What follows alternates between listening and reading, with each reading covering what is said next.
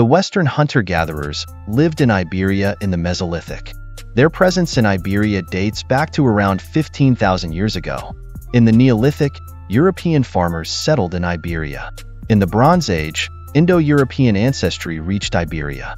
The Bell Beakers carried a high portion of Yamnaya ancestry.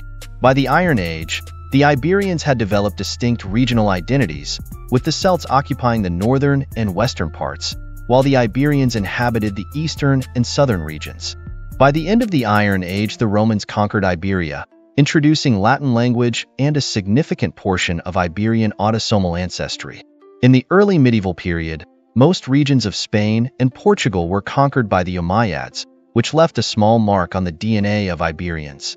The Spanish and Portuguese have predispositions to certain genetic conditions such as hemochromatosis, beta thalassemia, hypophosphatasia, and Parkinson's.